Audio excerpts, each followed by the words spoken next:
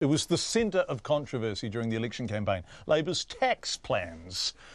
Now the government's revealed both the mandate of its tax working group and the man at its helm, former Finance Minister and Labour Party stalwart, of course, Michael Cullen. Here is our political reporter, Craig McCulloch.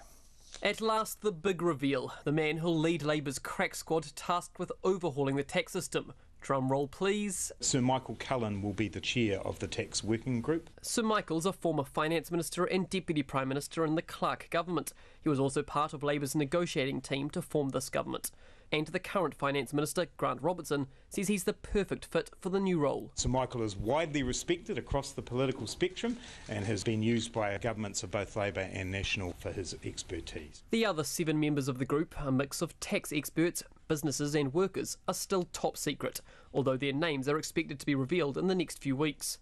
They've been directed to look at New Zealand's whole tax system, focusing on measures to cool the housing market, look after the environment and boost business. We are not setting out on this process to increase or grab revenue. We're setting out on this process to get a fairer and more balanced tax system. So here's what's not on the table. The group won't look at putting up income tax or GST. It won't consider an inheritance tax or a water tax, and nothing that will affect the family home.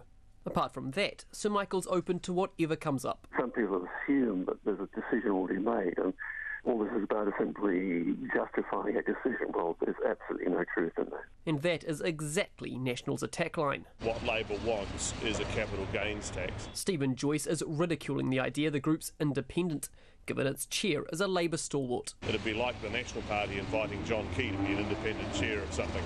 It just doesn't work. The tax expert Norman Gemmell is waiting to cast his judgment till he sees the full lineup. The university professor and former Treasury chief economist sat on the last tax working group in 2009. His main concern is that the scope could be too narrow. It would be slightly odd to say, well, we're not even going to consider changing income tax rates. And that sounds to me more like a political choice than a carefully designed choice from the point of view of assessing the tax system. Glenn Barclay from the Public Service Association has the same worry. He wishes both income and inheritance tax were being considered. If you're going to tackle issues like unfairness in the tax system, inequality, then you need to broaden the dialogue, I think. The group will report back on its findings in September next year, with a final report due in February 2019. No significant changes will come into effect until after the 2020 election. Atu iti whare paremata mo te hotaka o te ahiahi ko Craig McCulloch.